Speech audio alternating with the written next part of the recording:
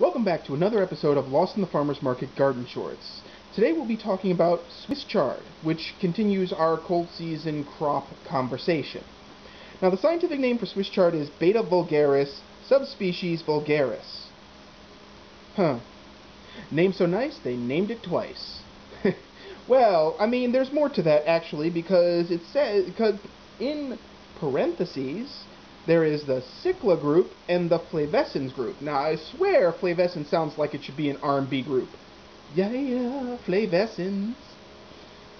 I'm telling you, I copyrighted that. Y'all can't have it. Flavescens and the rhomboids. That's totally what I'm going to go with.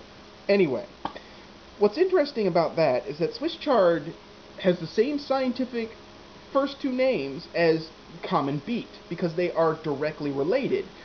Swiss Chard is a derivative of beet, and its parentage actually is very interesting because it originated from sea beets, Beta vulgaris subspecies maritima, which possibly is where our beets derive from as well, and then the derivative for sugar beets, which were used interestingly so that Napoleon could avoid sugar issues during his wars. But that's totally unrelated. We're going to talk about beets, actual beets, at some other time. For now, let's stay on track here. So, Swiss Chard and beets in general are in the amaranth family. They're under the chainopod group, though, which is interesting because so is spinach, which means Swiss Chard and spinach are ultimately cousins. I mean, you can kind of see it when you look at the leaves, and when you look at some of these common names, it makes sense. I mean, Swiss Chard is also known as silver beet, perpetual spinach, beet spinach, leaf beet, sea kale beet, chard, of course, and Roman kale. Now that's interesting. Roman kale, that's actually the name it should have, and here's why. The name Swiss and Swiss Chard comes from it being found by a Swiss botanist, Gaspard Bohin. Actually, there were two botanists named, but one of them is German, and none of the nicknames say that it's German chard or anything like that, so go figure.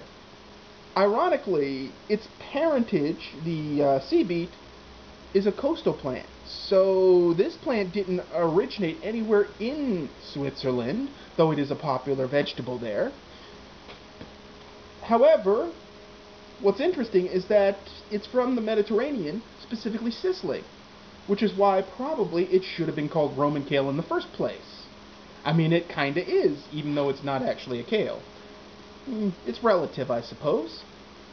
Now, as for information here, specifically that Cycla flavescens, and the rhomboids. Anyway, Cycla refers to the leafy spinach beet, which is pretty much what you see before you with my three specimens here. And then Flavescens is the group with thicker leaf stalks. They're bred for the stalks being the vegetable, not so much the leaf. And I should note with my three specimens, this is a traditional green type. These are mixed, but there's some red and green in there, and as you can see, there's a red fully on display with this one here. Now, in a growing context, there is a price to pay for this flamboyant color. But let me get into the growing details first, and then I'll get back to that. According to the USDA, Swiss Chard is considered an annual in zones 11 through 7 and a biennial in zones 6 and lower. And that is because heat is the enemy, much like with lettuce and spinach.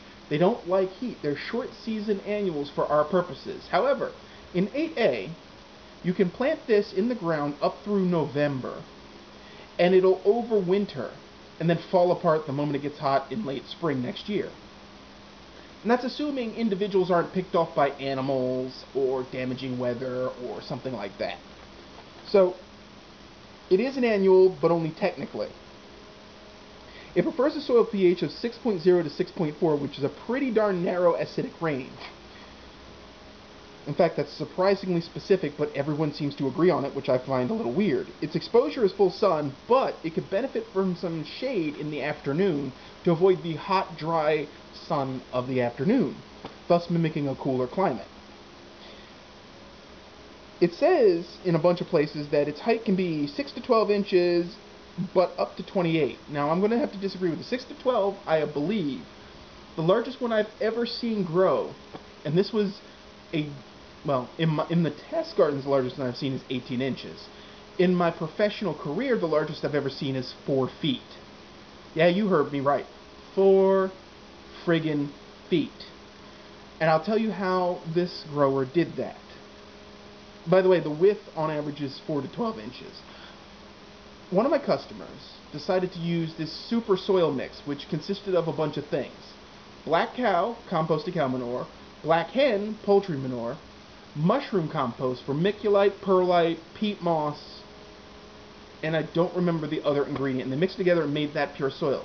Now, just that is like plant steroids, cocaine, methamphetamines, everything added together. So this Swiss chard was massive.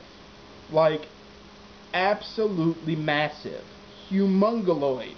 The stem was about as wide across as this stick. Maybe a little wider at the base. It was humongous.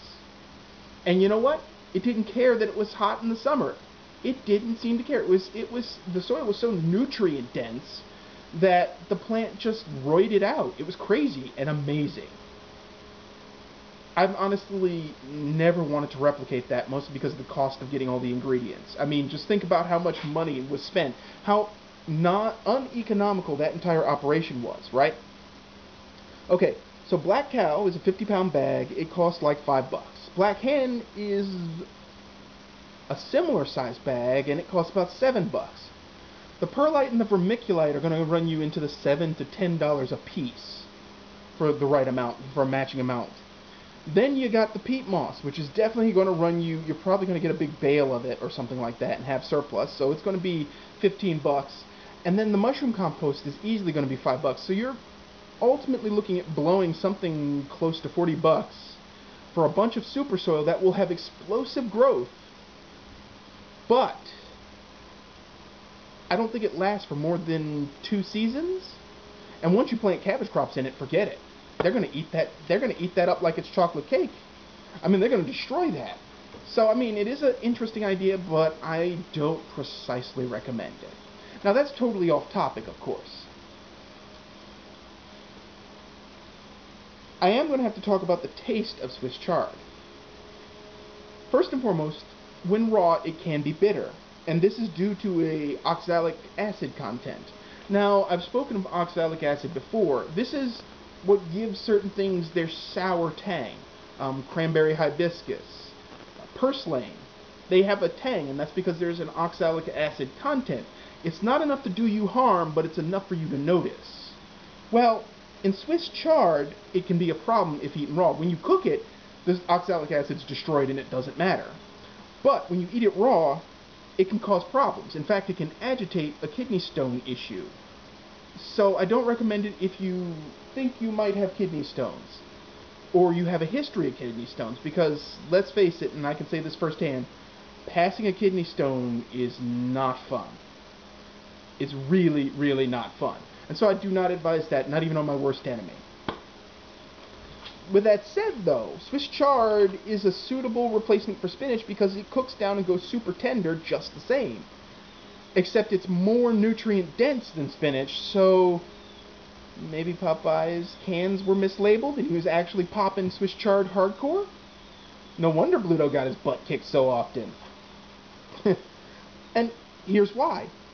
Per 100 grams of raw Swiss chard, again, don't eat raw if you have kidney stones, 78 milligrams of sodium, 325 milligrams of potassium, 1.6 grams of protein.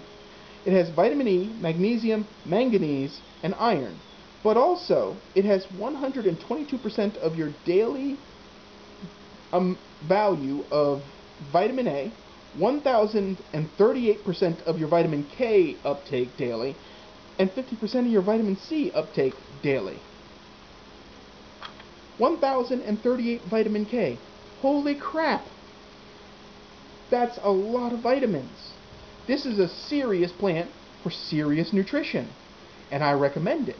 And you should grow it. I mean, it's really easy. It's no harder than lettuce. It takes about the same care.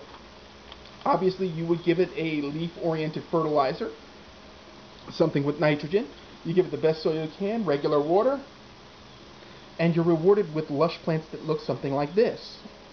Now, these little guys are for sale at the market, and this is a starter size, but they'll get much bigger.